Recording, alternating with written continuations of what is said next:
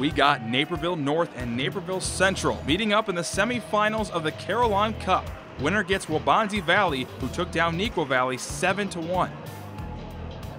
Early on, Central tries to clear the puck, but Nico Iandoli takes it away and makes a nice pass to Cody Vittori, who taps it in for the Husky goal. That makes it 1-0 for the blue and orange. It's 2-0 North, and nearly in the same spot, Charlie Sim-Zack scores after another great feed. It's a 3-goal lead.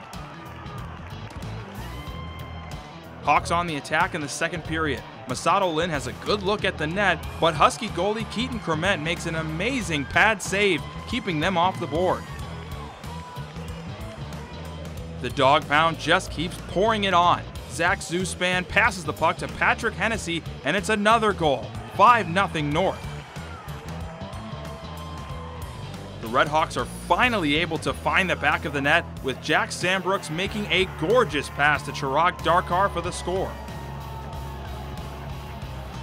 However, it's just too much Huskies on the night. Szymczak scores his second goal in the game that gives North a 7-1 win. They will face Waubonsie in the Carillon Cup Finals. Basically, we want to do a little bit of a dump and chase, just get them on their heels. We knew their defense wasn't going to be good, so just bury goals early and win the game. I really liked our work ethic. We worked hard, had a lot of pucks on net, scored a lot, and things we can work on. I think we can just keep playing like that. If we keep playing like that, I think we can beat anybody.